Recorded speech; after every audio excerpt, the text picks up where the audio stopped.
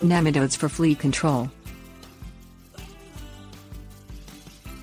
Fleas are parasites that have parasites of their own, parasites called nematodes. These are microscopic roundworms that kill a flea by getting inside its body and eating it. But nematodes are not guaranteed to help control fleas. Types. The three species of nematodes sold to kill fleas are Steinernema Steinernema and Heterorhabditis bacteriophora.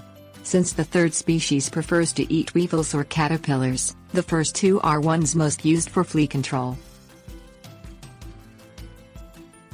Function. Nematode larvae live in soil where flea larvae live. The nematode larvae enter the flea larvae body through any body opening. They then vomit poisonous bacteria which kills the flea larvae in 48 hours. Reliability.